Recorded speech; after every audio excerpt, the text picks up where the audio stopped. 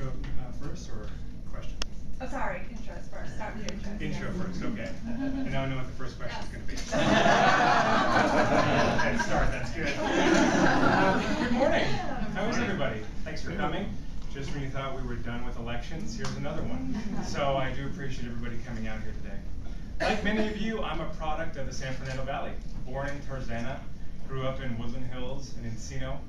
My grandfather had a small business. We called it a schmata business. He was in the schmata business. So I remember as a kid learning about the industry, the trials and tribulations of dealing with city government, state government, county government at all levels. So that was kind of a good foundation to know where the business community is coming from. Now, in my capacity working for LA City Councilmember Paul Koretz, I'm assigned to the Encino Chamber and working with business organizations to help cut through some of the red tape. In fact, one memory just came to mind. I see Ricky Gelb's name up on the ceiling there. Ricky, who's been in the Valley for years, just tried to get a new restaurant into one of his buildings near White Oak and Ventura, and the red tape that they had to go through cost tens of thousands of dollars. So we were able to work with him and expedite, get it through quicker. And I think that's a symbol of what's wrong at all levels of government, especially the state. What happened to common sense? So I want to go up to Sacramento, make sure the Valley gets its fair share of resources, stop the waste, and prioritize. And work with each and every one of you on what our priorities are before I introduce a piece of legislation in Sacramento to make sure our priorities are right, there's no negative unintended consequences. But just in general, I look forward to working with each and every one of you, and thank you for being here today. Good afternoon. Thank you for having me here today. My name is Andra Hoffman. I'm an educator. I work for Glendale Community College. I currently teach California state and local government politics. I am also the Director of Government Relations for the college. And prior to that, I ran the Job Placement Center for 9 years and our internship program. And as a matter of fact, Glendale was a VICA member for quite some time, and I did attend lots of meetings here because I worked closely with our Director of Economic and Workforce Development. And the college has been through several changes. We have a new president, and we hope to again join as a member. I was born and raised here in the San Fernando Valley. I'm a product of what was one of the best educational systems in America, and I hope to bring that back if I'm elected in the state legislature.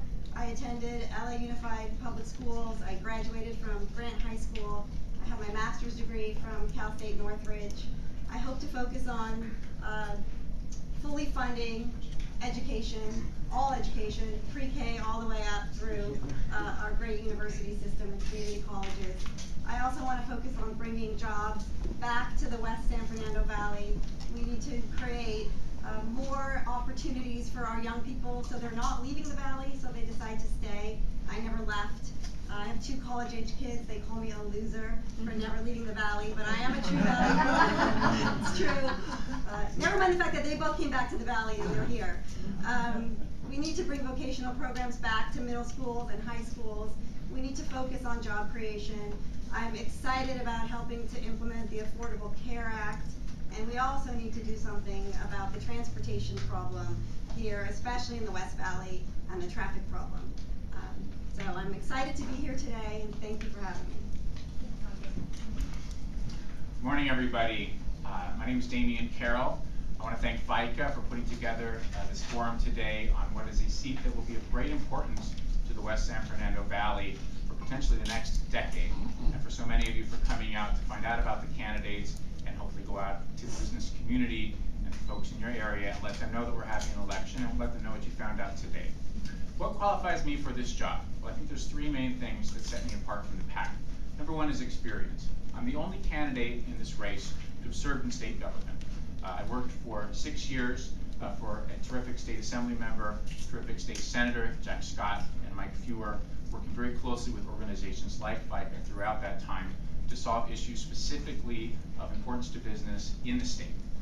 They're different than local issues, and it's a different setup in Sacramento, and it's one that I know very well, and will be able to hit the ground running when I go up to the Capitol. Number two is my personal investment in the district. I am a family man. My wife is a public school teacher in the district, and I have 2 children of public school age, the older of which is in 2nd grade and going into a public school. We are playing for the same stakes as so many constituents in the Valley. We go to Temple, we work and live, drive in the Valley, and our children are going to be growing up in this area, and we very much hope that they're going to be able to stay here, continuing through LAUSD, and indeed going to public universities here and being able to get good jobs when they leave the household. That's important to so many in the Valley, and it's something that we feel very personally. And number 3 is vision.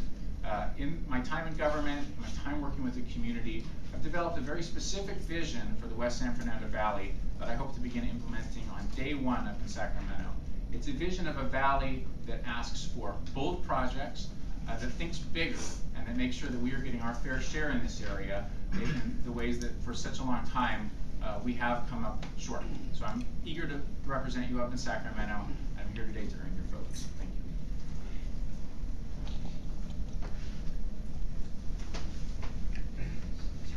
you. I'm Matthew Dababneh, and I want to thank VICA today for hosting this debate, and everyone for being here to listen and hopefully help inform us on some of the issues that concern not only business but the Valley in general. For the last 8 years, almost 9 now, I've served in Congressman Brad Sherman's office, working on a daily basis to resolve problems for constituents and businesses, making sure that the Valley was getting its fair share from the federal government, and working with our partners at state and local government. And in that time, I've been able to realize that the communities of the Valley are unique and special, and had a real opportunity to work with not just chambers of commerce, but community groups, neighborhood councils, nonprofits, to really understand the needs of the Valley. That's the type of approach I want to take to Sacramento. What I've learned in my time from Congressman Sherman is that, you know, people need jobs. People want an opportunity to send their kids to college, have better schools, and the #1 goal for everyone up here today and for every legislature is to create an environment to foster that. You know, for too long, California has kind of taken the approach that we just have amazing weather and great beaches, and who would want to go anywhere else? But unfortunately, we're starting to lose businesses to other states. It's becoming an increasing competitive atmosphere, not just with other states, but globally. The film industry is starting to go other places. Businesses are getting up and going to other states. We need to make sure we do everything in the assembly and as a state to make sure we're as competitive as possible. So my #1 goal of going to Sacramento is to make sure that not only the Valley, but our state is able to compete nationally and internationally to make sure this is the #1 destination for new businesses, to create the jobs that will give us a new tax base to fund higher education. I'm a product of a community college, a Cal State, and a UC, so I know how important it is to fund higher education, to fund new projects for open space and protect our environment, and to fund the new healthcare bill. But before we can do any of that, we have to make sure we have a climate that fosters business and grows jobs. And I want to earn not only VICA's support, but all of yours. Thank you so much. Thank you. I want to also extend my appreciation to Stuart Waldman and VICA for sponsoring this. Also, the sponsors have provided a great lunch. I really appreciate that. Thank you so much. And this is a very important seat, as we've heard. It's an important election. The State Assembly controls a budget that's close to $100 billion. And it's very important that we have people that are up there in Sacramento representing the interests of the Valley, but also that are stewards of our taxpayers' money.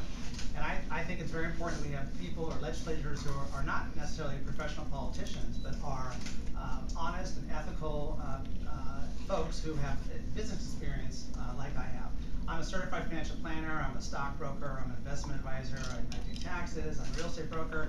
I have a degree in finance and real estate, and my experience for the last 30 years has been dealing with all the financial issues that are out there. And we've gone through a very tough economy, as you all know. Our unemployment rate still in LA County is close to 10%, and we really need to focus on jobs as our primary focus, and that'll be one of my top priorities. There's a lot of people talking about jobs, but if you look at the legislation that's been coming out of Sacramento the last few years, much of it has been what I would consider to be job killer type of legislation. And my focus would be on trying to create an environment to attract employers and companies to come to California and to stay in California. We don't want Governor of Texas coming and poaching our employees and our companies. So fiscal responsibility, fiscal restraint, living within your means, creating a rainy day fund or reserve account that's legitimate, looking seriously at the major issues that are challenging, that are facing us here in California is going to be a top priority. I really do think that we've kicked the can down the street way too long, and it's too heavy to kick any further.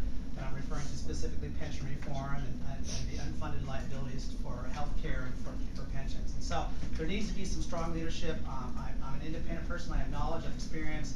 My parents are born and raised in the Valley as well as I am, and my wife. And I love the Valley. I love living here. I'm a product of all of the good things are here, and I just appreciate you guys coming out here and listening to us. Thank you. Great, thanks so much. Well, all right, Doc, now you know. What is the first bill you plan to introduce? You know, there's a number of things that I'd like to introduce. Definitely want to focus on senior care, education, stimulating the economy, things that were said here. But you know what would be a novel idea is to go revisit bad laws and things that are cumbersome and causing business not to flourish. I remember Jane at Valpak, you asked, we talk about incentives for new business to lure them here, but what are we doing for existing businesses that are here now? Yes. So I would actually look to revise some outdated obstructionist code when I got there.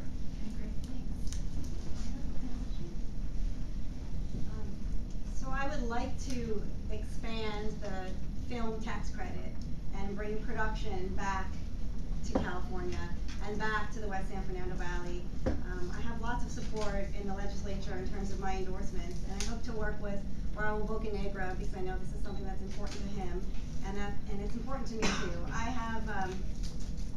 I know somebody who has a production company, and they do all of their filming, everything in the state of Oregon. And they've worked with the legislature in the state of Oregon to be able to have credits in Oregon. And when they go to film in Oregon, every single business in that community grows. So it's not just the film business that's growing. And they're bringing people from California to Oregon. You know, I have many friends who live in the West San Fernando Valley, and they either have to leave California or leave their families for long periods of time, or they're out of work. And so I'm really hoping to be able to expand the tax credits for the film industry and bring some of that production back here. Thank you. I want to think bolder in the Valley. I want us to think bigger, and one of the ways that we should do that is by focusing on our transportation projects. We have an Orange Line busway in the Valley that was already over its projected ridership in the first month after it had been built. And that Orange Line is now at capacity so that we can't add any additional buses to that system. I want to move forward. I want to make that Orange Line busway into a light rail. And so the first thing that needs to be done is to repeal a portion of what's known as the Robbins Bill, which is a piece of state legislation that prohibited that busway from being built into a light rail. We need to think bigger in the Valley in terms of how we approach what we are asking for. We shouldn't settle for second best anymore. And if I'm up in Sacramento, I'll be working together with legislators like Assemblymember Nazarian and Paul Krikorian here locally, who both endorsed my campaign, to fight for priorities and unify around making sure that the Valley gets its fair share. So that first bill that I will be introducing is to repeal the Robbins Bill and put us on track to a modern and worthy transportation system of the San Fernando Valley. I would concur with my opponent's last two statements. I think those are both worthy bills. I would also like to take a look at reinstating some enterprise zones. I think that the governor, what he did with the new tax credits for manufacturing, relief sales tax on that, doing some hiring incentives was a good thing. I think the state needed that to increase manufacturing. But I do feel like in the Valley we benefited from having these enterprise zones. I'd love to see how we can relook at bringing them back, with maybe taking some of the abuse that was happening with them to the Valley to increase business activity in specific areas, and then increase jobs. And so I know Jane's business has benefited from that. Chatsworth, I know Canoga Park has had a lot of growth in areas from those enterprise zones. I'd love to revisit having a modified enterprise zone in specific areas that won't take businesses from other parts of the state, but help grow businesses in specific regions where we need job growth. So I'd look to do that. Well, my focus, as I said before, would be a lot to do with financial stuff. I think we do need to think about having a serious rainy day fund. I would look at two things that recently have passed that I'm concerned about. One would be the high-speed rail. I'm not a fan of the train, the chili dog train. And I think this year we spent more money on that than we have to all the Cal State universities combined. So I would really like to reevaluate that and see if that's really where our best priority should be. Also, AB 32 was California Cap and Trade. According to the Cal Chamber, that one piece of legislation could cost the state over a million jobs before it's fully implemented. So looking at stuff like that in terms of is this really what we need when we have high unemployment and we have these crushing deficits up at the state level? What can we do to streamline our financials? So I would seriously look at those two, and then certainly do whatever we can to promote more local control of our education. That's it. Great, thanks so much. On the high-speed rail thing, just wondering, a show of hands, who, like Dennis, is opposed to the California high-speed rail program? I don't think it's not a yes or no, because it passed overwhelmingly. The concept was good, but then I think it was marred in waste and just inefficiencies. So I think we need to take on projects like that, but they have to be the right projects and done well. So you're more in the gray area then. You talked a little bit about business ideas or business policies that don't make sense now. A lot of people in the business community feel that CEQA reform is needed. Can you talk about where you stand on that issue and what you would do to balance the needs of homeowners who really feel like CEQA is the only leverage they have, and businesses who want to go forward? What would you do? We'll start with you, Damian. So CEQA has been the law of the land for the last 30 years, and it has accomplished a great deal in our state in terms of environmental protection, in terms of transparency for projects, so that communities know what is planning to be built and can look into the environmental impact of that project and have a full preview of what's going to happen. As we all know, however, there are abuses in CEQA. There are circumstances where homeowners, for example, or other residents, rather than having an environmental concern specifically about a project, would just rather the project was not built at all. And there have been many examples, not predominantly, but many examples of lawsuits that have been brought specifically to prolong a process or to try to stop a project from being built. If I get up to Sacramento, I will be looking for ways that we can modernize CEQA without throwing out the baby with the bathwater. We need to figure out ways to make those abusive lawsuits less able to prolong projects while continuing to keep the CEQA core that has done so much for our community. Yeah, I concur with a lot of that. I mean, CEQA is obviously very important to protect the environmental impact that projects have on communities, but when people start using it for a legal process to delay projects unnecessarily because they have disagreements over the project that don't have anything to do with environmental impact, we need to look at ways to curb that, because unfortunately we're in a position now where we need more growth. We need to build affordable housing. There's a lot of projects that could go forward that are being delayed in the valley even. And we have to make sure we're doing everything possible to protect the environmental implications while also curbing frivolous lawsuits or people using CEQA just to stop projects out of other reasons. So I think that's what Damian said. I would just concur. CEQA reform is long overdue. It's certainly, I think we've all had experiences in our own communities where that system has been abused. And so I would be a huge proponent of really seriously taking a look at it and reevaluating it and streamlining the process so it's more efficient and more effective and really to do what it's more intended to do. So I would definitely be in favor of the reform. Yeah, I think we need to not pit opponents against each other for one's interest in particular. But you know what a novel concept is?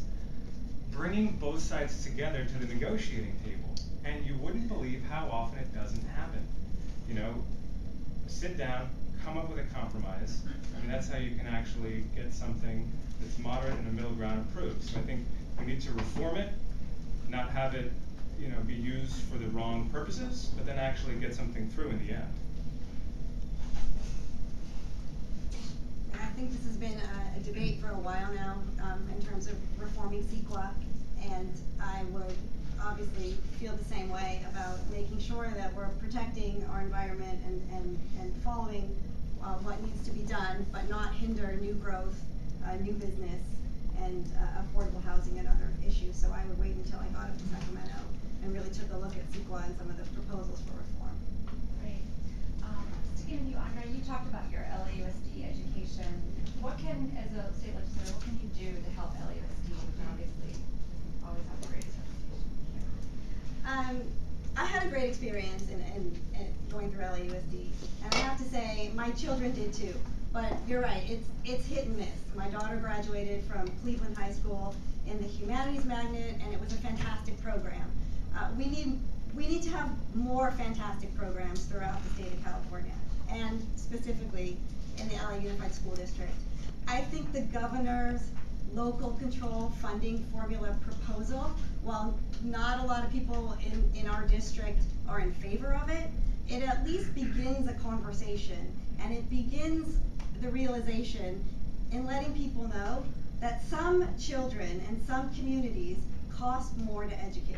If a child comes to school hungry, if a child comes to school not knowing the language, it's going to cost more to educate that child. And we need to figure out a way to make sure that our schools are fully funded and that all children are being educated. So it's very difficult for me to speak critically about LAUSD as a whole, because my daughter attends public school in LAUSD, has a terrific school, and has just been given a terrific education. My wife is a school librarian at LAUSD as well, in another marvelous school in the San Fernando Valley. We do have an achievement gap in our schools, and many of them are not up to the par of the best schools in the valley. So some of the things that I would like to do from a state standpoint are, number one, let's refocus a pathway for students back on apprenticeships and job training. I think many of our students are being lost by the traditional pathway of gearing them to go directly to a university after school. While it works for so many, we're losing others who want to pursue different job skills and who want to be ready to be employable as soon as they graduate. Secondly, I would make sure that our schools were fostering a collaborative experience. Studies have shown that when a school is working together as a team, with parents involved, with principals involved, and with the teachers involved, that's the recipe for success. It's not easy to legislate, but I think it's something that we need to laser focus on.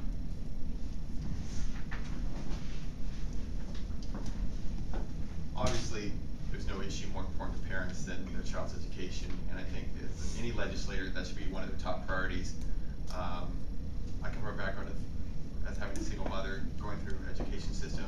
You know, I wouldn't be in a position to be in public service had I not gotten a great public education system at the higher education level with UCLA. But to get to the point where you're going to higher education, we have to have a great primary education system. That's why I want to look at Prop 98 as a floor and not a ceiling. We need to start increasing funding and make sure local level funding is getting in the hands of not just administrators but teachers to make sure they have the decisions to make the difference in a child's life. We have so many, big decisions in Sacramento, but we have to make sure that primary education is our number one focus and make sure that the money that was allocated in Prop 30 is going into the right hands to make sure that primary education is always the number one focus of the state to prepare tomorrow's leaders. So looking at Prop 98, it's a ceiling, not a floor. Well, I have an interesting perspective that's totally opposite of Damon's. My mother was an LA Unified School principal for her entire career, 25 years. I sent both my daughters to public LA Unified elementary schools, but I saw what the high school, the middle schools and high schools were like, and they were more like prisons as far as I'm concerned. The bathrooms were just disgusting, and I just said I cannot send my kids there. 1 out of 4 kids in the West Valley go to a private school, and there's a reason why. And our failure of LA Unified School District is an embarrassment nationwide. We saw in the paper, the article in LA Daily News. We spend so much money on spending on per pupil, but so little that turns into achievement. And our graduation rates are less than 50%. I mean, it's just horrible, the results from LA Unified. And I think the best thing that we can do is break it up. I think more local control. Unfortunately, the unions have such a firm grip of our education system that it's hard to make the changes that we need to make. But certainly breaking up LA Unified to having a specific value district, it certainly would be job number 1 for me. Yeah, I mean, I think we get into the weeds of the education debate, but often in the discussion, what's left out are the students and the kids. We get bogged down by all the other elements at play, but we have to remember we have to put kids first. It's about what's happening in the classroom and educating kids, giving teachers the resources they need to properly do it. Working for the council office, we had to help a school fund a computer lab, their graduation ceremony. I mean, LAUSD is just a giant bureaucracy that doesn't have its priorities straight at all. But at the state level, we need to bring back adult education. LAUSD dramatically cut that. That is huge, especially in this economy. We have to reduce class sizes, and we have to give the teachers the proper resources so they can do their job and educate our kids. Great, thanks. Alright, this is just a one-word answer. We'll go fast. Name one person who think has too much power in California government. And we'll just go around. Who has too much power in California? The average citizens don't have enough power. I went up to oh, it's one word. Well, you can elaborate. I mean, we're just trying to make it snappy, but. Oh, okay. I mean, it was quite a scene in Sacramento. I'll be very brief to see that, who are the legislators interacting with on a daily basis? Lobbyists, not people. And so I think that we need to kind of reprioritize that.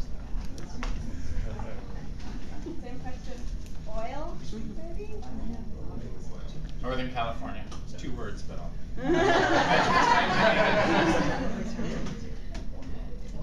I would say lobbyists in general, and you can't blame them. It's their business. That's what they do.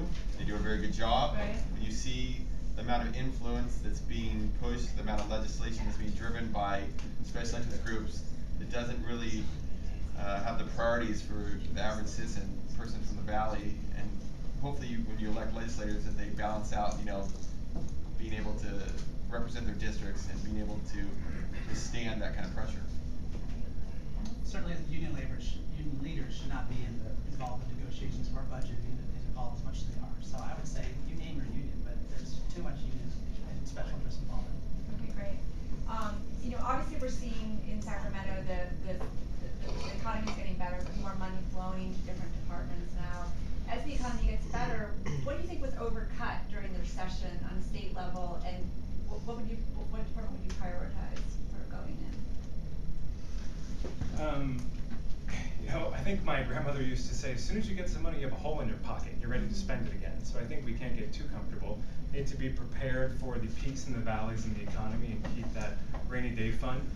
But senior care was cut. Long-term health care workers and the right amount of facilities for seniors. I was raised by my grandparents. We had to take care of my grandma who had Alzheimer's. It was very difficult. The state did not have the proper resources. Now we have the baby boomer generation retiring, and I don't see us properly prepared to be able to handle that. So I think we need to not only restore the funding to pre-recession levels, but make sure it's adequately funded and that we're prepared. Education was drastically cut. Community colleges were drastically cut. And yes, we worked hard to pass Prop 30, but all Prop 30 did was restore the cuts that we had made over the last 5 or 6 years, and we've had no growth. So I would make sure that education, especially higher education, is fully funded and that students have access. I think we all, pushed hard to pass Prop 30, but Prop 30 just brought us to the levels we were at in 2008. And we need to grow, and we need to make sure everybody has access. I worked in the state senate and assembly during the toughest times in the budget year, and I remember Assemblymember Feuer, our city attorney, literally staying up at night because of the excruciating cuts that they were forced to decide, whether it would be education, funding for AIDS patients, literally programs that kept people alive. So there's a lot of places that I would like to see restored. I am glad to see that the state recently returned $250 million to the UCs and CSUs, and I want to continue to grow that as well. I'm going to focus on another part, which is the judiciary. We have consolidated courtrooms in the San Fernando Valley and throughout the Southland to a truly dangerous extent. If you want to file an eviction notice or contest an eviction notice in the San Fernando Valley, you have to go to Pasadena or Santa Monica today.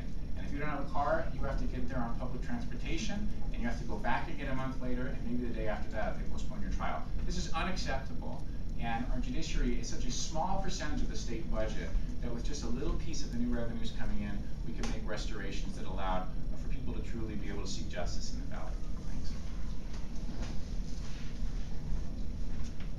I would say that we have to be cautious of making sure we have a rainy day fund that is extending past what we have right now to ensure that if we have another downturn in the economy, we have the money there to prevent the cuts that we just saw over the last 5 or 6 years, and also higher education.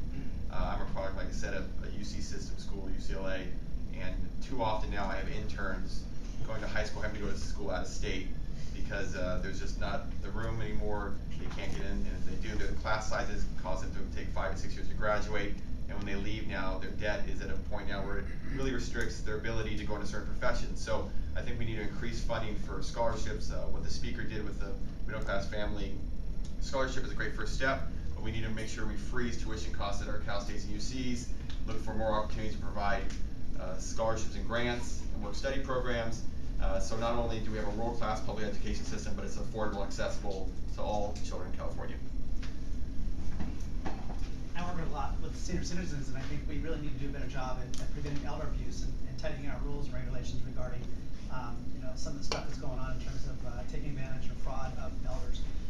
But in terms of, I saw a bump sticker the other day, so the bigger the government, the smaller the citizen. I think that applies to our state government. And I really think that if you look at over the last 3-4 decades, how much our budget and how much our spending has grown, I think if we have a little extra money, we should be giving that back to the taxpayers or setting it aside in the rainy day fund to cover those times when our revenues go down. So really, I'd be a fan of not adding back anything, and just maybe really evaluate to try to become more efficient and eliminate a lot of the bureaucracy and the waste that's in our state government. You guys all talked about jobs being a top priority. We'll start with you, Matt. You work in Sherman's office, so you understand the hurdles to job creation.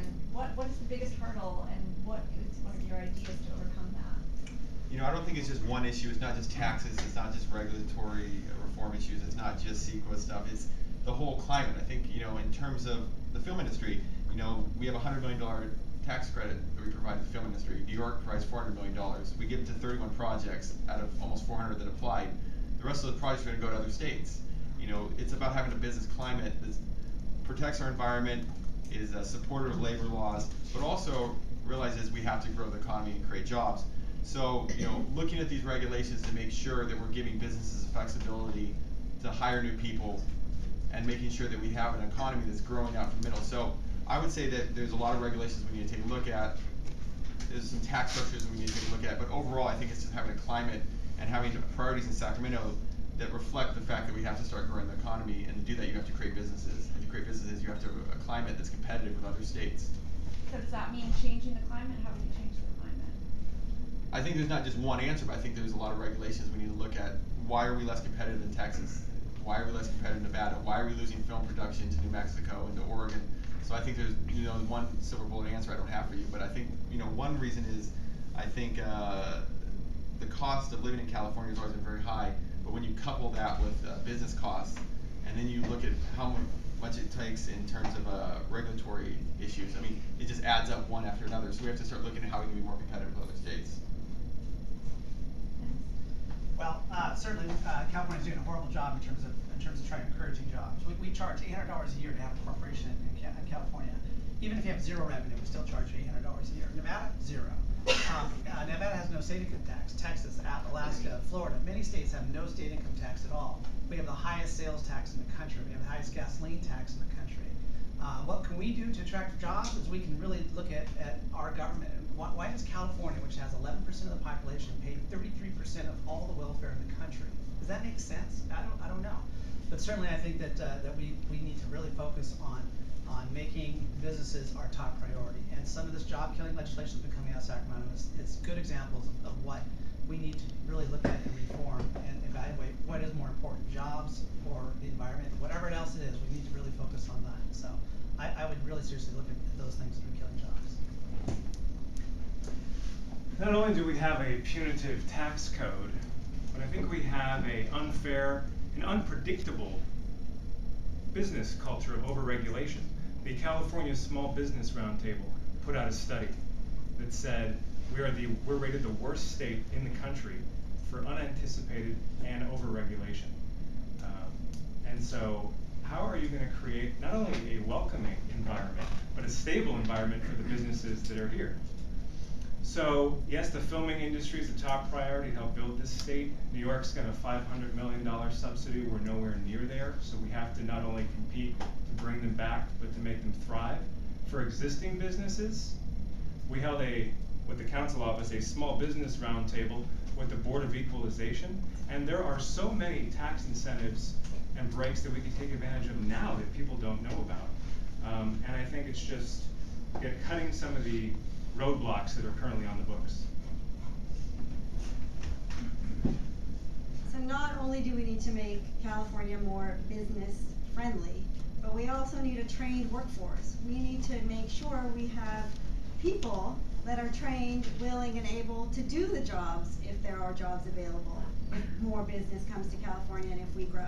I have 2 college-age children. Actually, one of them is over college age, but is still figuring out his major back and forth. But I know lots of kids who graduated this year in 2013 with fancy degrees from fantastic universities, and they have no jobs. They do not have any marketable skills. They don't know what a work ethic is. And I think we need to do a better job not only of attracting more businesses and being able to make it easier for businesses to come here and business owners to open shop, but we also need a trained workforce. We need to start in middle school. We need to make sure that we're giving kids options, that we're not just gearing everyone toward a 4-year degree and, oh, if you're not gonna get a 4-year degree, I don't know what you're gonna do. Because these kids are graduating with no skills. Thank you. I think the #1 reason businesses leave this state is hassle. They're just tired of so many regulations being drooped on top of them, and simply a lack of respect coming from Sacramento and coming from their local leaders that don't seem to understand how important it is to start small businesses and how difficult it is to keep businesses going. So there's a couple of specific things that I'd like to do. I will support legislation cracking down on abusive lawsuits. Prop 65 is a perfect example. This is a very well-intentioned and very valuable initiative that unfortunately in protecting water and protecting people from carcinogens has led to a wide spate of abusive lawsuits based simply on whether a particular sign was put up at a particular shop at a particular location. I want to make sure that we are sensibly looking at regulations and not in a way that breaks the back of business. Also want to speak briefly about the film and TV tax credit. I came to Los Angeles to work in film and television. I worked here for 5 years at companies like Nickelodeon Movies. I want to expand that credit to include broadcast television and to make films with bigger budgets eligible. Just a quick follow-up, since you did work in Sacramento, Yes. what's stopping the state from increasing the tax credit to compete in New York? Well, we did start the tax credit. In fact, my boss, Councilmember Corian, when he was in the state assembly, introduced and passed for the first time the tax credit here in the state. There's a lot of momentum to continue that credit because we have seen in the last few years that it's actually bringing the state back more money than it costs the state in tax credits. It's always difficult to pass a tax credit at the start because the question is it going to come back? Now we have the evidence to show that it has. And if it's benefiting our budget and it's benefiting what is our most signature industry in the state, then I believe we need to expand it, and I'll work with Raul Bocanegra, Adrina Zarian, and many local members who want to continue to see that expanded and save that industry. We're going to turn now to all of you who I'm sure have questions, so if you just want to raise your hands or stand up, whatever is easiest.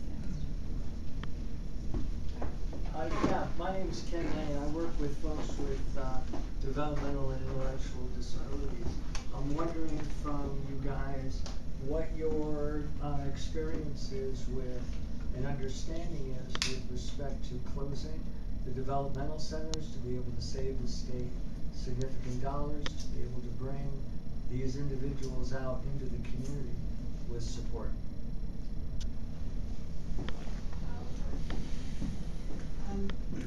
Yeah, I would support, obviously, reopening those centers and making sure that there is support for folks with disabilities and making sure that you have jobs and other opportunities. I think it's terrible. I think when you're in the state legislature, you know, like Damian said, sometimes making those hard decisions of, do I cut this program so that I can fund this program is a tough one. And what I would do when I get to Sacramento, and I think why I'm best qualified, I'm a faculty member at Glendale College, and I have to represent oftentimes the interests of faculty and students. But I'm also the director of government relations, and oftentimes I'm in Sacramento lobbying for the district. And the district and the board don't always see eye to eye with faculty, staff, and students. So what I do is I bring consensus, and I would try to make sure that your voices are heard in Sacramento as well. And I think I'm able to see both sides and able to come to consensus on those issues. Both on the state and on the local side, I've worked extensively with organizations, centers that help the developmentally disabled, including ARC, Valley Village, Tierra del Sol. I absolutely agree. We need to create opportunities for folks to live as independently as they can. And if that means the funding needs to come from the state to help people be able to live in their homes rather than at a center, if they're able to do that, that's going to help save the state money in the long run, and it's going to lead to better lives for those individuals. We see so many of these opportunities. In-home health services is another one where seniors, typically seniors who are cared for in their homes, end up saving the state money because they don't end up in a senior center or an institution that costs more money to care for them. When we cut back on these programs, it's penny wise but pound foolish, and I'll be a fighter in Sacramento to help people live as independently as they can and save the state money at the same time. Thank you, sir. I'd agree with most of what my colleagues and opponents up here have been saying. I think we need to do a better job as a state prioritizing for the social services that have been cut in the last 5 or 6 years, to reinvest in making sure groups like Valley Village and Tierra del Sol have the resources available to them that allow people to live independently and be productive. And we've seen so many times when I visited there for Congressman Sherman, the work that's being done there and the ability for their contributions going back into society. So anything we can do to increase funding to give people an opportunity to live independently ends up saving the state money, and I'd be a real advocate for that. Yeah, I would just concur. I grew up right around the corner from New Horizons and North Hills, and they do a great job of providing jobs for handicapped individuals. And so we need to really, I agree with everything that's already said. We need to focus on our priorities and what's right, what's wrong, and strengthen the ADA if necessary, and any other legislation that's necessary to make it more, productive and more easy, more efficient in terms of our relationship, our state government with individuals who have handicap disabilities. Yeah, I mean, a cut to those kinds of resources is unacceptable. I think it's a lack of leadership, and it's a lack of not having priorities straight.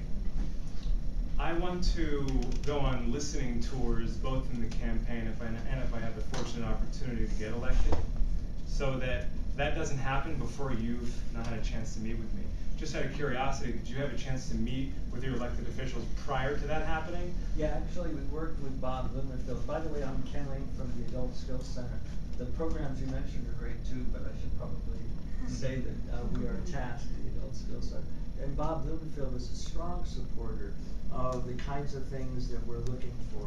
Closing developmental centers that is costing the state millions and millions of dollars to be able to get these individuals out into the community, with the support from from programs like you described, and programs like TASK, and he was a great advocate for that. Well, I want to give you my cell phone so we can connect, but I want to proactively get to you before anything comes down the pipeline that would negatively impact you. No, that'd be great. Thank you. Who else has a question? This hit the news a couple days ago, but just looking on my phone, it happened back in June. If you had $30 million to give to LAUSD, one spot, obviously iPads is the flavor of the day, where would you put that $30 million? And it could be a general thing, after school, facilities, but if you had that money, what would you do?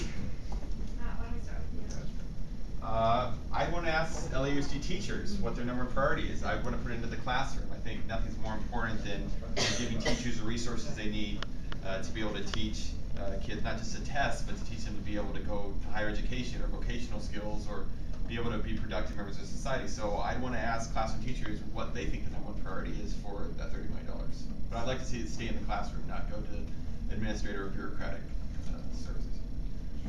$30 million is like throwing a pebble in the ocean when you talk about LA Unified. That is nothing. Okay, that wouldn't even reach state nurses. We don't have any healthcare on our schools, right? We don't have any enrichment. There's nothing going on for physical education. Okay, I mean $30 million. Unfortunately, when you talk about 700,000 plus students, is not enough to make a difference. Unfortunately, but I would focus on one of those rather than salaries for employees or something like that, or administrative. I would send it definitely back to just getting a nurse back in the campus. I'll play with your hypothetical, saying that it's a recurring $30 million. But I think on all sides of the education debate, no matter what perspective you're coming from, it's reducing class size is a huge priority. That's what I want to do. I think I would put money into enrichment. I mean, we have no music, no art, very little PE, and I would want to bring those programs back because it's proven that those programs actually enhance the learning and the educational process. at all levels. So 30 million isn't very much money, but that's what I would do with it. To the extent that this is a repeating fund and not a one-time money, I would also invest in smaller class sizes. Just as a personal example, my daughter told me a couple months ago that she loves to jump rope. She wasn't able to go jump roping on the playground because they didn't have her jump rope station available. They rotate the kids to different sections at playtime because they don't have the staff to come out and watch them on the entire playground. Smaller class sizes is a great example of something that we see in a lot of private schools and a lot of charter schools. We should be doing it more at LAUSD because parents feel more comfortable, because teachers are more able to give individual time to students, and because those students then don't feel like they're swamped in the classroom. So it's a high priority for me. Kevin Tamaki from AT&T. We're a technology company. How would you use technology to do better by your constituents, to reach your constituents, to allow them to get their sentence known to you as legislator? And the Sacramento Valley is a real economic engine in terms of technology.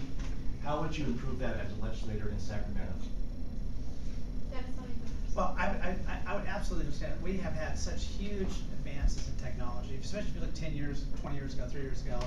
There's a huge opportunity to be more efficient in terms of communicating with the constituents in the district, but also getting the word out and outreach. And you know, people don't even know what the Assembly does, quite frankly. 90% of the registered voters in this district are not going to vote on September 17th. That's a sad state of affairs.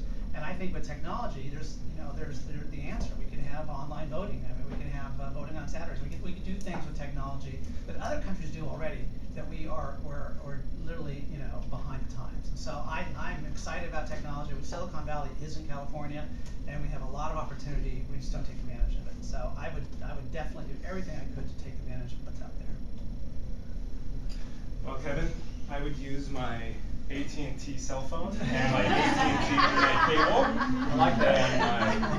Good start. I think the best use of technology is connecting with constituents. When I'm going door to door right now, precinct walking, most people say, "Who is my state assembly member and what do they do?"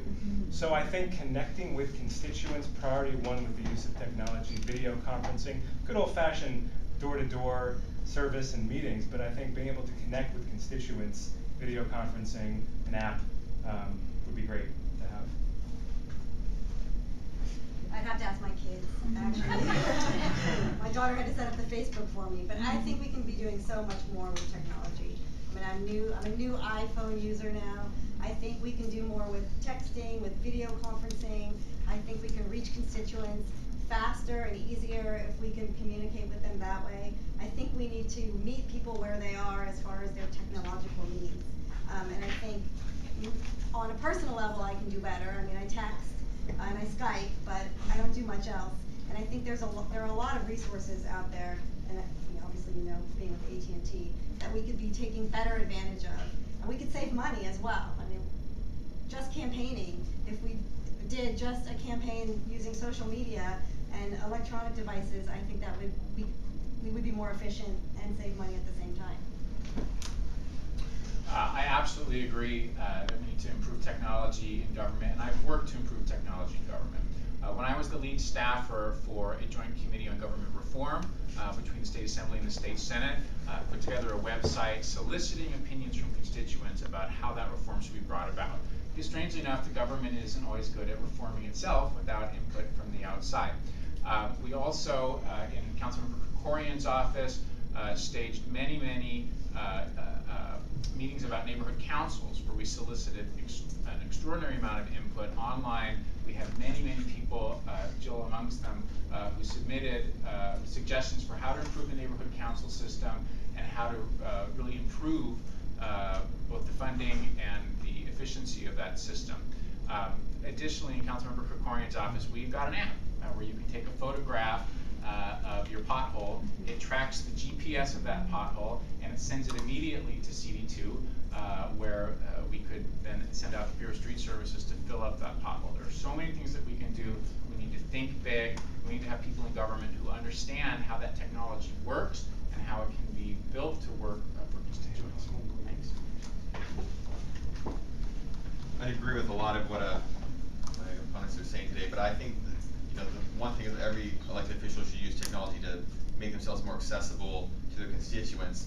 But as a state, we need to start looking at how we can make technology more available to everyone. I think we need to look at making more cities where they have Wi-Fi zones. I know Riverside's in the process of making the whole city, Wi-Fi. We need to look in the valley where we can have more Wi-Fi zones to allow people to use portable devices, not just in a Starbucks, but when they're out in a park or when they're just walking down the street. So we need to look for ways to work with communication companies like AT&T to do that. Also, we need to look at the bureaucracy. How can we make services more streamlined and use technology to help constituents, whether it's a DMV or state licensing boards, use technology to their benefit and not have to go through the bureaucratic mess. I'm very lucky to be endorsed by Lieutenant Governor Gavin Newsom, who's been a real pioneer in technology issues. He wrote a book, Citizenville, on how we can use technology to make government more efficient and accessible to individuals. So those are my ideas on it. Great.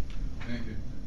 What would you each do to protect business and homeowners of, and particularly the most important tax item that we have, that's Prop 13? Yeah, I would defend Prop 13. I think, any kind of drastic change would be totally devastating to the economy.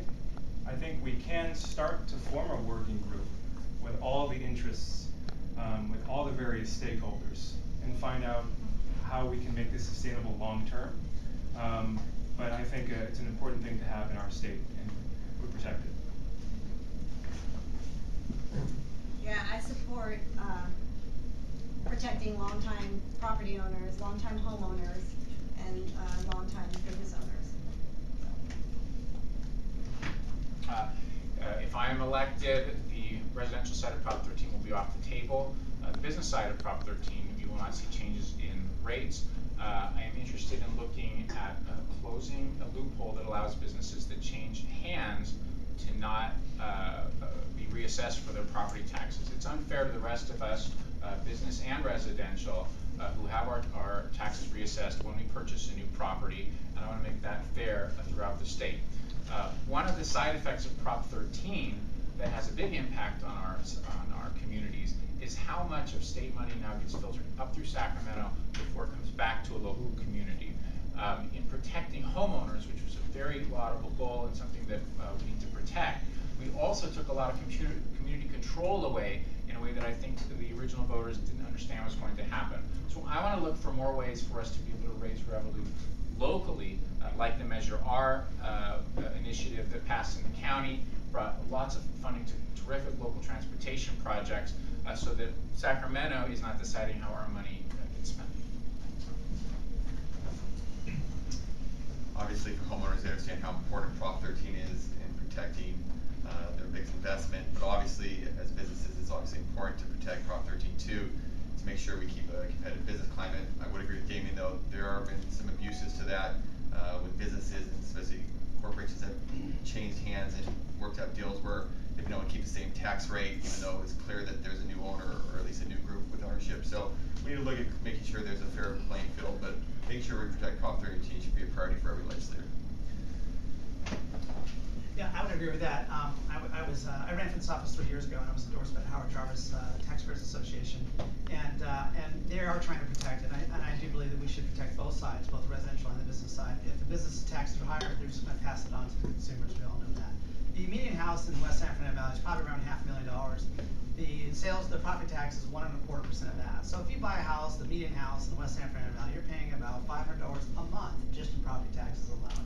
And we've seen, as a realtor, I've seen that many buyers just, look at the property taxes and not be able to afford to be able to buy a house just because of what the property taxes are, and then it goes up every year.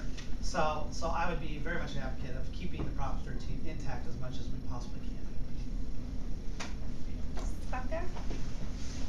Hi, my name's Diane Duke. I'm the CEO of the Free Speech Coalition. It's the trade association for the Adult Entertainment and Products Association. So my question is, if you are elected, our industry is very vital in this community. We're actually a strong part of the community. We contribute to the community, to California, with living wages, jobs, issues that you're talking about. If you were elected, would you be willing to be an advocate and go to bat for the adult entertainment industry? And also, as you start talking about tax credits for the filming industry, understanding that there's a filming industry with the adult industry as well. Right, and maybe you could weigh in too on, the adult industry has obviously left the San Fernando Valley following the city council actions and started their own. Yes, I would absolutely be an advocate, and I was absolutely upset, and not upset, that's the wrong word, when the industry left because of the regulations for condom use, and now they're, I guess, in Ventura County now, and it's not gonna be long before they're just out of California altogether. So yes, I would be a strong advocate. Thank you. Is there any way you can follow up? I mean, how do you balance the sort of social issue that the city wants to regulate and sort of be on that side with the business practices? I mean, we're obviously very liberal city council in that regard. Right. You know what, I think that there are some issues that government should not be involved in, and that's one of them. I mean, I think then that opens the door for government to be involved in every issue and all the ways that we do business. And want to regulate everything in business. Yes, there's a health and safety issue, and yes, we have to just be confident and understand that the industry and that the companies are taking precaution and that they're hiring, employees who also are taking proper precautions. And that really should be left up to the business and to the industry and should not be interfered with by government regulation. And that's how I feel about that. I think the adult entertainment industry is a perfect example of an industry that has effectively self-regulated. I would like to see more of this. When an industry says we have some potential controversy, we have some potential health issues, we have some potential working issues, but we are going to take the responsible steps to make sure that employees are taken care of and that we are implementing regulations to do so, then the government doesn't have the need to step in and impose those regulations on the industry. Unfortunately, that isn't the case in every industry. But despite any social controversy or what have you, I don't believe that the government should be getting involved in industries based on a sort of code of morality. And as it happens, the adult entertainment industry has done a very good job of protecting the health and safety of its workers in the last couple of decades. I think this was an overreach. It's something that I would continue to monitor because industries can change. But we should be applauding when jobs are protected and workers are protected proactively, and government doesn't have to step in. And thank you for coming. Yeah, I don't have much to add to that. I think I would concur with that. This is just one more example of cities and state government, over-regulating where there's a situation where there wasn't a huge problem to begin with, and driving an industry that's important for tax base and jobs out of our area. So we need to look at ways that we can give that power back to local businesses to decide how they best regulate themselves. Obviously, we need to make sure we're protecting workers. We need to make sure we're thinking about bigger health implications. But in this regard, I think we need to look at the overall impact and the cost-benefit analysis. And I think that we need to make sure that we're protecting industries that are providing the tax base for all the services that we want to make sure we keep and have an opportunity to not drive out businesses from the city or the state. Just briefly, I just want to add, I've known Mitch Englander for like 20 years, and I definitely disagree with him on this issue about the condom use, and I think it's really severely impacted the jobs, Chatsworth and North Valley, and so I'm very disappointed to see that decision go through. But that's a local decision, not a state assembly type decision. So that's something that, as state assembly people, we probably wouldn't be dealing with on a day-to-day basis. But your question, which is important, goes to the core theme of why I'm here today. The city government does not have its priorities straight. We just heard about all the various issues that are affecting all of our lives, from business to education to senior care, and we're taking the time to regulate that. While we do have to monitor it and make sure that it's safe and healthy, we have to make sure it can prosper, but we need to focus on the right priorities and get them straight. I mean, We have to make sure Damian's daughter can jump rope. I was picturing her there. I mean, we need to fund education. We need to have proper funding to senior care to make sure our seniors are taken care of. We have to get rid of the burden that's on your businesses and create an environment in which you can thrive. That's what we need to focus on. Is there another question back here? I'm Garcia with the Hospital Association of Southern California. I've heard a lot of discussion about workforce and investments in education in terms of creating that pipeline for the workforce. And needless to say, there is a shortage of allied folks in the healthcare setting. We need radiologists, pharmacists, you name it, and respiratory therapists are some of the individuals that we need. And I'm curious to get your perspective in terms of what one thing that you can do to the Medi-Cal program in preparation for healthcare reform. As you know, October 1st, people will start enrolling in the exchange for the switch to a live, January 1st. And so I'm interested in hearing your ideas of what one thing that you would do to the Medi-Cal program that you could to make this a successful effort come 2014. And I guess I open that to it. Yeah, of course. So I would start with notification. There's a big education gap among people who may be covered by the Medi-Cal expansion and by the new insurance exchange. They're totally unaware, and I've found this in walking precincts, talking to people who told me about their health issues, and it's very clear that they're eligible for these programs and they don't know that they're coming online. We need to redouble our efforts in getting the word out through local assembly offices, through the county departments, through the state departments, in having a real concerted education process to let people know that they can sign up for these programs. Republicans nationwide have made, frankly, an effort to try to block people from not only signing up for individual insurance coverage, but from even understanding how the system works. They sent a letter critical of the NFL for daring to say that they might try to use part of their holy pulpit to let people know how they can sign up. We need to do the opposite in this state. We need to be working with every public and private interest that has a stake in seeing this implemented, and get the word out to people how they can get help.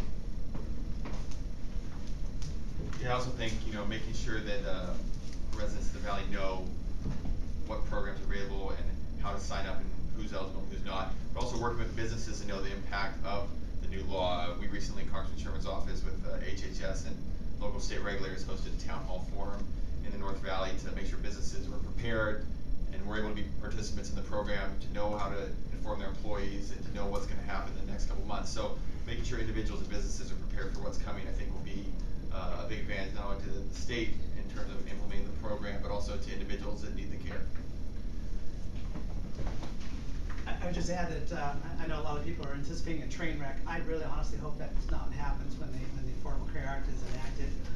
I'm really concerned about doctors. There are a lot of people have great relationships with their existing doctors, and they don't know, they're not aware of, they don't know, but we're seeing, unfortunately, doctors withdrawing from participation. And I think that's a big problem. I think we need to address that specifically with the doctors and do whatever we can, provide whatever incentives to get them to participate and be part of the program. So, like I said, my fingers are crossed. It's a huge, government takeover of a very large part of our economy, and I really hope it succeeds, because obviously we do need to address healthcare issues in this country. But Medicaid is basically broke, and so our California system doesn't have much viability long term. So I'm just crossing my fingers and hope that it isn't a train wreck. That's all. I mean, I think it's a core function of the state to make sure people are taken care of and have the health care they need. I've heard feedback, for example, from dentists is one specific group. Both my dentist, Dr. Barry Herman in Tarzana, and Dr. Irving Leibovics from the Dental Association, they're having the most difficult time getting reimbursement from Medi-Cal, and they feel like they're having to, perform charity work because it's totally killing their businesses. So I think that's a huge priority when the Affordable Health Care Act gets implemented, to make sure that they are getting reimbursed so they don't have to shut their doors forever. And then also I think as many workshops and town halls that we can do and outreach to let people know what's coming and what to expect. I think communication is key with healthcare professionals and with constituents in the Valley and obviously throughout California. I also think it's important to make sure that workshops are held and maybe we have task force leaders in all the communities so that people understand what the healthcare program looks like and that they're not losing services if they were on Medi-Cal and now they're part of the exchange or what have you. So my fear with that is that there may be some services that they were getting before that now they're not going to get anymore, and we need to make sure that people are aware of what's covered and what's not covered and make sure that they understand exactly how that's all going to work. And I think people are going to need help applying as well and figuring out how do I enroll in this program, what is it all about, and who's going to help me get through the bureaucracy of making sure that I'm insured and I have my health care. I'm just going to interrupt and ask one question. On a scale of like A, B, C, D, E, a grade, how would you grade Jerry Brown, Governor Jerry Brown, and what have you liked that he's done recently? What has disappointed you? I mean, I would give him A minus. I think he's done a great job of turning around his reputation of Governor Moonbeam. And I think he's really trying to be an independent voice. They just passed and he signed the manufacturing incentive to give tax breaks to new manufacturing, but at the same time, he's making sure that our environment's protected. So I think it's a good balance. I think he could do a little bit better job of reaching out to all stakeholders. I heard sometimes that doesn't happen as best as it should. So open lines of communication is very important, but overall, pretty decent job. As teacher, actually I would give Jerry Brown an A. I think he's done a great job. I think he's brave, for one thing, and he's not afraid of not being reelected, and he's not afraid of making hard choices. I think the one thing that I'm disappointed in, I mean there are a few things that I'm disappointed in, and I'm not grading him on all of his decisions. This is an overall grade of A. I'm disappointed in what he's done with adult education, because adult education has been eliminated from a lot of the K-12 schools, and it's very important. We do adult ed and we do a good job at Glendale College, but not all community colleges are in proximity to those who need adult education. So that was a big disappointment for me on a personal level as well. I think the governor's done a terrific job, particularly on the budget front. Just a few years ago, who could have imagined that this year we would not only be out of deficit in the state, but that we would literally have a surplus, and that the major debate in Sacramento would be how much of a surplus do we really have, and should we think about filling in our programs that were cut or putting it into a reserve. So I give him a tremendous amount of credit for spearheading the difficult choices that had to be made to balance that budget. I will say that there are some priorities that I wish he was focused on a little bit more. One of them is the ACA. We're getting so many of these regulations and moves coming out at the end of the game here that while the legislature has done a terrific job in responding to expanding Medi-Cal and making sure that we are using all the federal funds available to us to expand health care, I think the governor at this point needs to really get on top of that and make sure that he is doing the implementation necessary to make that program work really well. Thanks. Yeah, we're definitely giving him an A. I think if you look at where we were 4 years ago as a state, with our budget, with cuts to social services, with just a general direction of where the state was going, I think he's brought a steady hand. I think he's given a lot of clarity to issues. Even in things like workers' compensation reform and now with pension reform, he's shown, I think, an independent streak. I think considering where we were 4 years ago, it's hard not to give him an A. That doesn't mean I've agreed with every decision that he's done, like free enterprise, or economic enterprise zones, but I do think overall he definitely deserves an A. Well, I'd give him a B, B minus, something like that. He's done, Governor Brown is experienced now. I mean, he's really learned a lot, and I think that's a great asset that we have. He's a breath of fresh air compared to our previous governor, Schwarzenegger. So I would give him credit for that. But I was really disappointed that what he did do on pension reform was very small and not really enough to make much of a difference. I mean, there's a lot of abuses in terms of spiking and other things like that. The budget, although balanced, is lacking any type of infrastructure change or structural changes in terms of paying back the $100 million we borrowed from the federal government to pay to extend unemployment benefits. It doesn't deal with anything about the unfunded pension liabilities and the healthcare liabilities that we promised to our employees that we have really no way of paying back. And so in terms of can he make a difference, will he make a difference? I think the jury's still out. What kind of legacy he'll have, I don't know. But I was in Sacramento last week, and that portrait that he has from back in the 70s, whatever, is awful. I just hope this new picture, have you seen it? You guys know what I'm talking about? Yeah. I just hope the new one or the next one will be a lot better than that, that's all. Well, I think we're gonna start wrapping things up. Is there any other questions from the audience? Go ahead. Well, you all talked about support for education and higher education. You talked about K-12, and Andrew, you're the only one who talked about pre-K. I'm Mike Olnick, I'm from the Child Care Resource Center. And over the last 4 years, state funding for early childhood child care has been cut by about 50%. So we've taken a bigger cut than education has taken. And we're a workforce support as well as an early learning support. And I wondered what your all positions would be on restoring some of the early childhood funds that have been lost. I'm 100% in favor of restoring those funds. As a mom, as a single mom, childcare was important to me. Preschool was very important to me, and like Michael said, not just for my children, but so that I can actually be in the workforce. I ran a Welfare to Work AmeriCorps program when I first started at Glendale College, focused on early childhood education. And what the program did was recruit women from the community who had never been to school and put them through a 2-year program where they earned their early childhood education certificates and were transitioned from welfare to work as preschool teachers. And part of their service was going into the Head Start preschools and improving the literacy skills of the kids in preschool.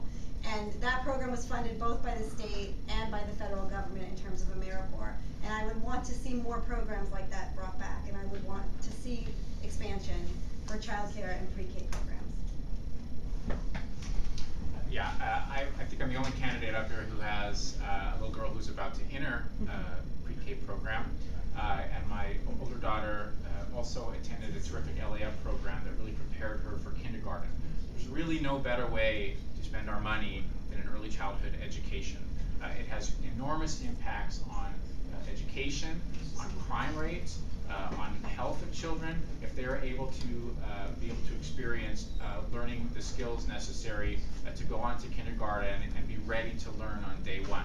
In fact, I went out and personally advocated a month ago before the first 5LA board, who were considering a 10% cut to our LAF programs here in the county, and I came and testified in front of them to let them know how important these programs were, not just to my own family, but to so many families in the area. This is an opportunity we should be expanding to more children, and if I am elected, I will be searching for ways to do exactly that. Yeah, I think the research is clear that early childhood education makes a huge difference in the life of that child as they go into adulthood and through their whole educational process. We should be doing everything possible as a state to increase funding for programs and make sure every child has an opportunity to get early childhood education before they start preschool.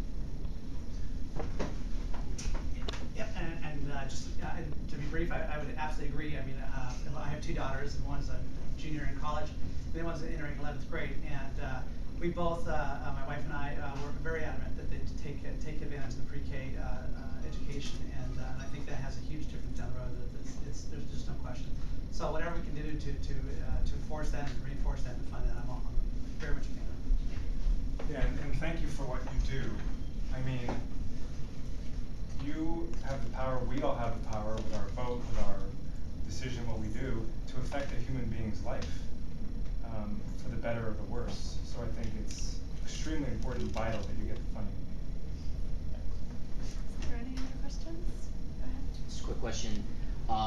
Last week, trial lawyers filed an initiative with the Attorney General's office that would change MICRA, Medical Injury Compensation Reform Act of 1975. Interestingly enough, Governor Brown was governor at that time as well. So I'd like to know what your position is with regard to that potential initiative. It still needs to qualify for the November 2014 ballot.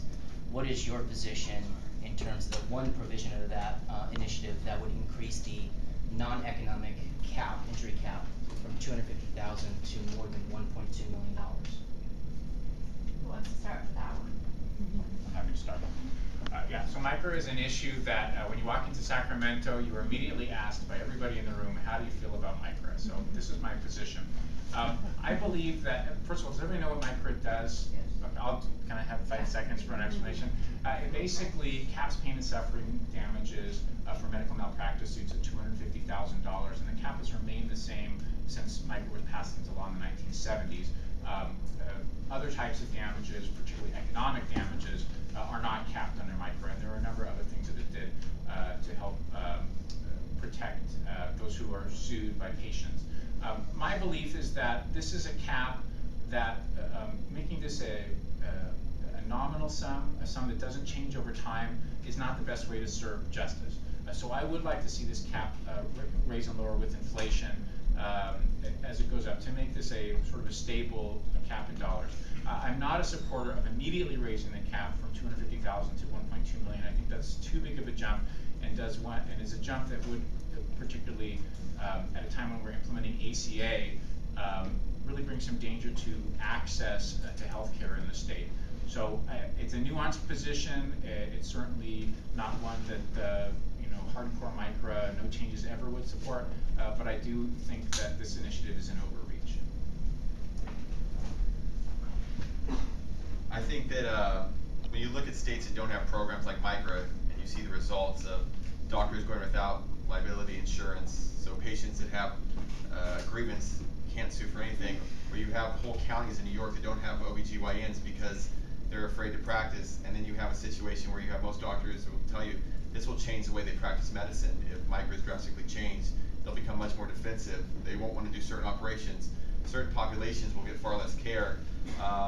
There's a real broad coalition actually surrounding MICRA, including Planned Parenthood, because some of the biggest losers in this debate will be inner city clinics, Planned Parenthood. The least among us will actually suffer the most. So it's, I think, very important to protect MICRA in terms of the debate right now with ACA. When you're adding 2.5 million people to the healthcare system, anything that's going to discourage people from staying in the healthcare field or doctors from practicing, I think is a huge risk. But also we need to look at the long-term consequences of what this will do to hospitals, clinics, and overall care. And I think we need to take a real broad-based approach to making sure that this proposition is looked at fully too, because there's some other stuff in there in terms of how it affects doctors. It doesn't have anything to do with MICRA as well. Yeah, I would just stipulate that I'm against it. I think that malpractice insurance is already too expensive as it is, and doing things that contain some of the abuses that we've seen in terms of lawsuits is a good thing. So I'm against the legislation, but I would say similarly, I'm in favor of no-fault insurance, like auto insurance. If you look at how much an accident costs and all that kind of stuff, I do think that for some reason in California the trial lawyers have successfully do that every time. But certainly, if you get in a car accident and your insurance covers your costs and your insurance covers their costs, that's really going to lessen the cost of auto insurance across the board. So for both those things, I favor leaving it as small as possible. It's one of those questions where you get the answer that you asked us not to do, that political kind of, how are we going to surf to ride that middle line. I'll just very clearly say I support the cap, keeping it where it is. You mentioned the unintended consequences. I mean, you could totally devastate the industry with any kind of change right now, especially with the Affordable Health Care Act coming in. I think we need to keep it where it's at. This is a battle that's been going on for 38 years. I want to make sure that clinics are open and that people are protected so that they can go into clinics and that the clinics are protected. I haven't had a chance to look at the entire initiative. I know they have to collect 400,000 signatures before it even qualifies. But I know this is a battle that's been going on for a very long time, and we need to protect our community clinics. Okay, great. We're going to have closing statements now, 1 minute each, and Dennis, you went last. Well, there you go. Best first. I just want to thank again everybody for coming out today. I'm sorry. This is an interesting race. It's an important race. As I said before, unfortunately, probably less than 10% of the registered voters will even vote.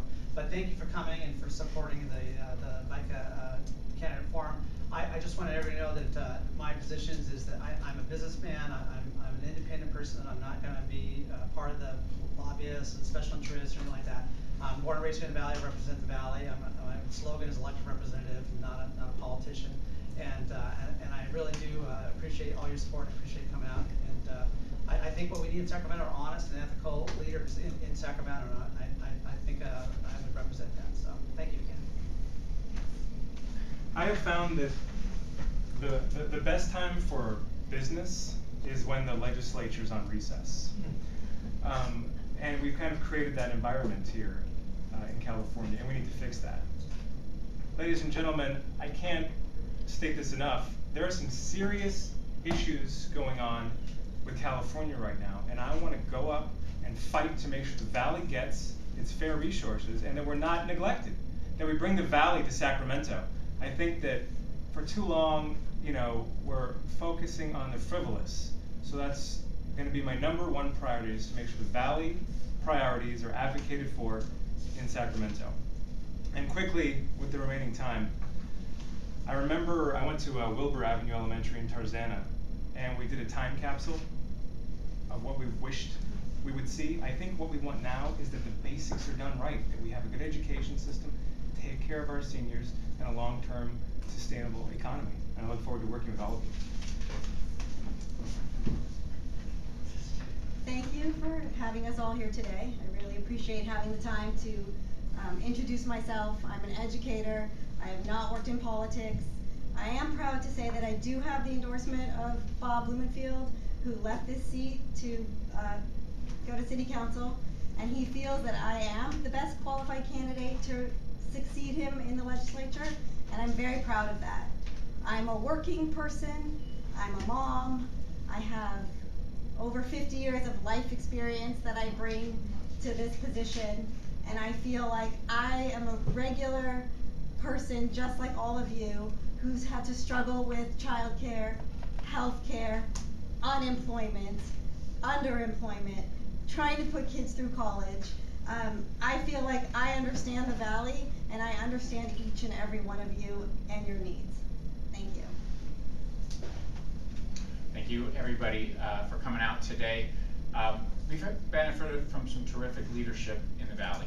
Bob Hertzberg, Keith Richmond, these are people who went up to Sacramento and really got work done, in part because they understood how the system worked, and they brought the values of the San Fernando Valley up to the Capitol in a way that they could really achieve great things for our Valley. That's what I want to do as a candidate. I am the only candidate on this stage who has worked with state government issues from a state government office and achieved real results for the Valley, working hand in hand with business groups like VICA at every step of the way. I'm a pragmatic progressive. I have a big vision for this Valley and what we can accomplish on the side of Sacramento, what we can accomplish working together. But I'm going to make that vision happen by working step by step in achievable ways, not just saying what we want, but actually getting what we want. I'm proud to be here today standing before you endorsed by such VICA luminaries as Kobe King, as Marty Cooper, Mel Cohn, Carolyn Cassavan, and our state senator for the area, Fran Pavley. They know I'm the one that can go up to Sacramento to make this happen. Thank you. I want to thank VICA and everyone for being here today and hosting this forum. I also want to take an opportunity to thank my opponents for being here. This is obviously a difficult process to go through, but I consider them all friends and look forward to doing several more of these. 90 years ago, my great-grandfather came to the Valley from Iowa. He came here in search of a better life for my family. And 4 generations later, I was able to go to UCLA and graduate, a school where he worked as a laborer to help build.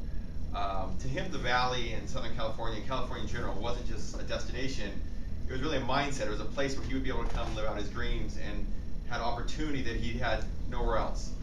For too many Californians, this is going away, and it's because we're losing our industries, we're losing our way of life, and we have to do something at a state level.